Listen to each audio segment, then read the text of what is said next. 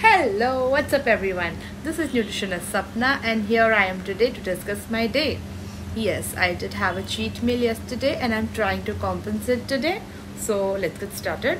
My today's morning started with a glass of lemon water, and in the breakfast today I had a bowl of oats. Alright, after that in the mid-morning I had a glass of green tea and one small pear. My lunch today was 2 small rotis and paneer, corn and mushroom sabzi made in a little oil and lot of tomato and onion gravy, after which I had a glass of buttermilk. In the evening at around 4 o'clock I again had a glass of mug of green tea today, after which today I feel a little better. I did some spot jogging. I am still not that good to start skipping, but spot jogging did help.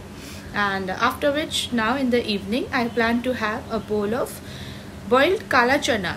So I had already soaked it last night, so I'm just going to boil it, and along with that some chopped salad. And my dinner tonight is going to be koki. Koki is basically a Sindhi dish in which you add a lot of chopped vegetables in wheat flour and you knead it and then make a paratha. So it is basically a vegetable paratha but made in a little different way. So I'm going to have one small koki along with a glass of maybe buttermilk, or maybe I'll have it with a spoon of chutney. Let's see, not yet decided. And before going to sleep, a small cup of tea. Today morning when I woke up, in fact last few days when I wake up I find a little swelling under my eyes, and sometimes my fingers also feel swollen. So this ring, which is now you see a little loose, and I can actually shake it like this. It is so steady, it's so stiff that the ring just doesn't come out. Now it is coming out easily, otherwise it doesn't come out, and slowly as the day passes it becomes fine. Now why does this happen? This is water retention. Now why does water retention happen?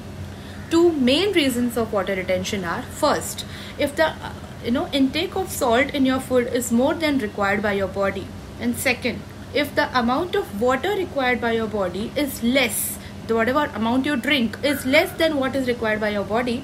This is very common. Water retention is very common in all age groups. Salt intake and water intake is something that affect it. One easy solution: soak barley overnight, and in the morning when you wake up, have the barley and drink the water as well.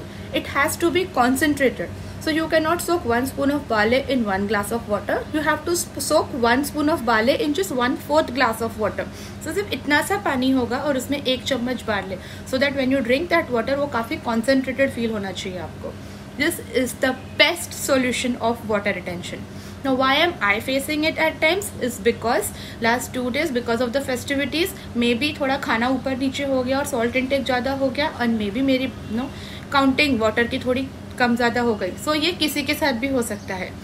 Be conscious, take limited salt, limited water, whatever suits your body, take that much, nothing more, nothing less, and you will never face water retention. And कभी हो भी गया तो barley water is a savior, trust me. Until tomorrow, goodbye.